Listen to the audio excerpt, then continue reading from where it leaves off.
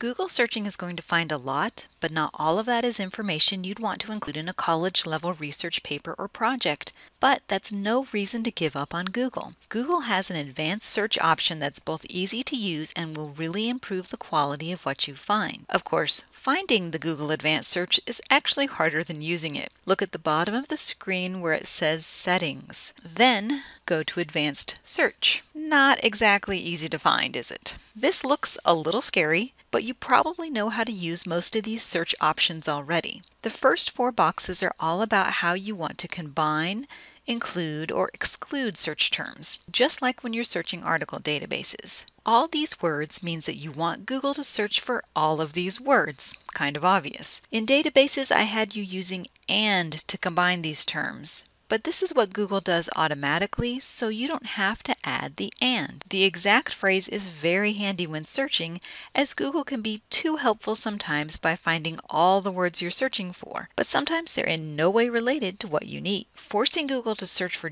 just what you want by using this box. This works with just one word as well. Sometimes Google searches on what it thinks are related terms, but might not actually be. Putting one word in quotes forces Google to look for just that word, exactly how you typed it. Any of these words is an OR search, great for synonyms, though as I just mentioned, Google's pretty good about finding word variations all on its own. None of these words is a NOT search. You're excluding something. As always, use the exclusion search with great caution as it tends to get rid of stuff you may actually want. You do have the option to have a number range, though I don't use it. I can see that it might be handy in some cases. Alright, so let's do an example search. We're just going to focus on the top. I want to find more information about the concept of moral distress in nurses, specifically those that work in an ICU or critical care setting. So in all the words, I want nurses. In exact phrase, I want moral distress. And any of these words, again, these are synonyms, so terms that are similar. In this case, I'm going to put ICU and critical. I'm not going to exclude anything. I'm not going to use any numbers. Then I'm just going to scroll down to the bottom and do advanced search. Okay, so this 36,000, that's a lot, but it's a lot better than the normal millions of results you typically get in a Google search. And here are the Google Scholar results. If you're looking for just articles, very nice. And if you look up here in the search box, you can see how Google's advanced search translated your search. So you have nurses, you have ICU or critical, and then you have moral distress in a phrase. All right, now let's go back and look at the next level of advanced features. You can narrow your results even further by using these options. I don't make use of language and region limiters much, as most of what we find here in the US is going to be in English, and the region search feels a little too limiting to me. But feel free to play with either of these if you think they will help out in your search. I do use the last update generally when I want information that's really recent.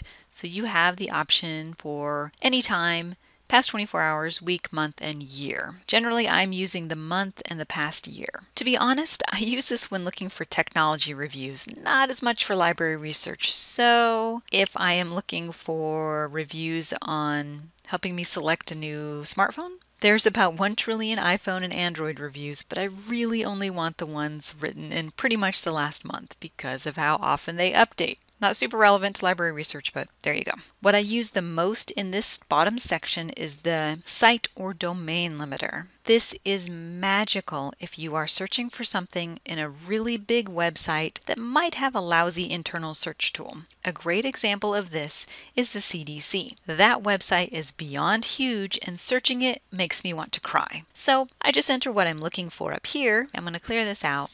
And let's say I'm going to look for statistics related to oral health. So I want statistics, and I want oral health as a phrase, and I want this to be just the CDC's website. So I come down to the site or domain and I type in cdc.gov and then search. Ta-da! These are only from the CDC's website.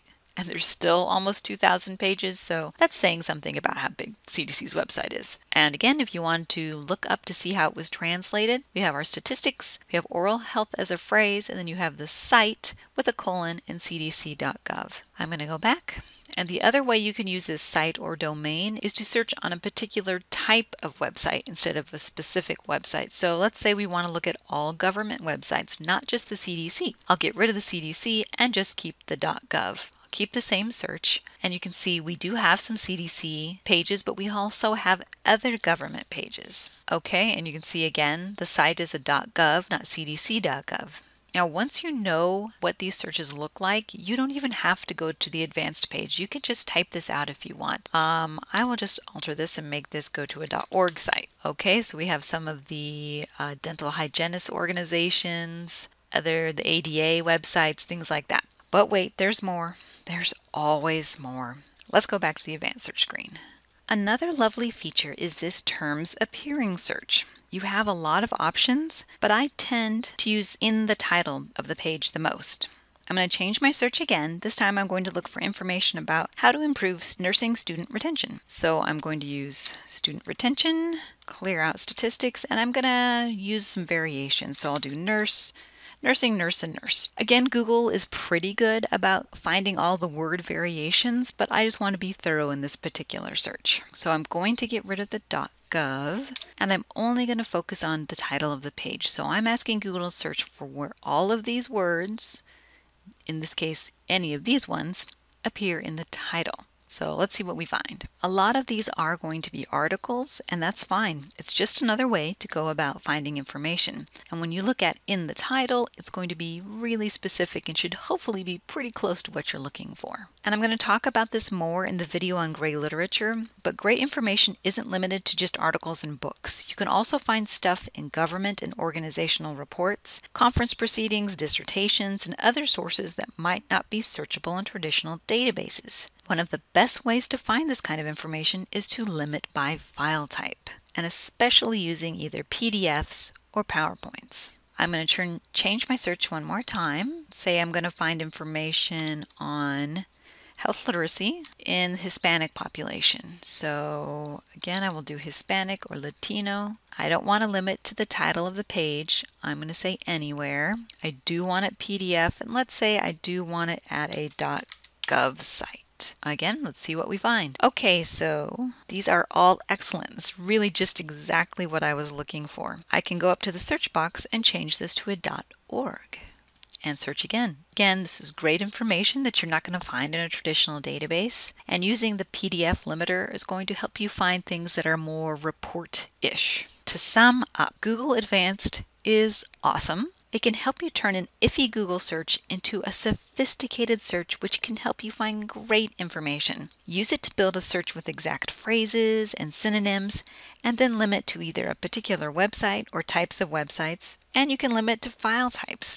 So great. Happy searching!